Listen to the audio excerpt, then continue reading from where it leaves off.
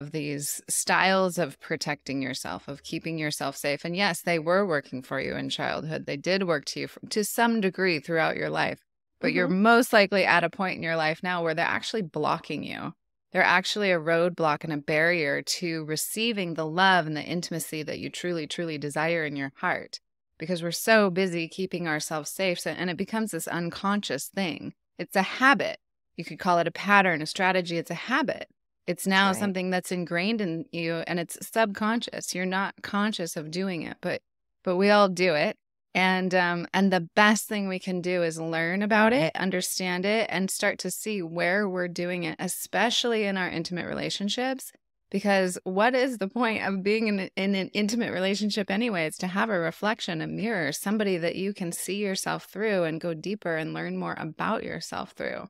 So that's what I love about this style of personality pattern typing. It's so powerful. Instead of being in a trigger fest with your partner, like ping-ponging back and forth, my trigger, your trigger, I'm in pattern, you're in pattern, I'm keeping myself safe in this way. You're a pattern. You're keeping yourself. No, you're a pattern. No, you're a pattern.